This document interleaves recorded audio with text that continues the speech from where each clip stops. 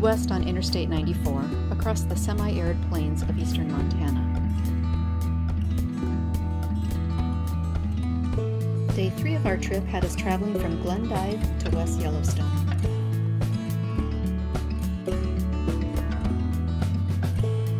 This is Big Sky country, where the sky seems to go on forever.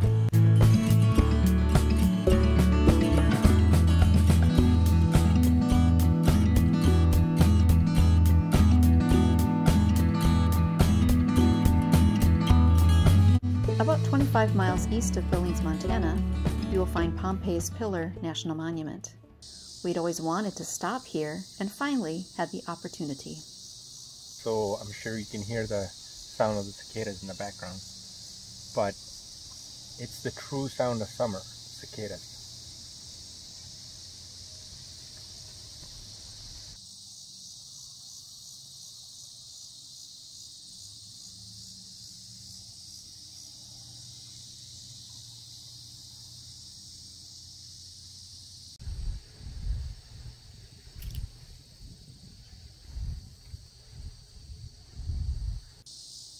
On July 25th of 1806, William Clark of the Lewis and Clark expedition climbed the rocky outcropping and etched his name into the sandstone pillar.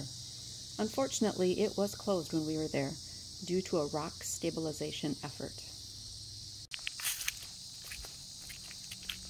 You can enjoy a short walk around the base of the pillar, which stands like a proud sentinel watching over the serene landscape.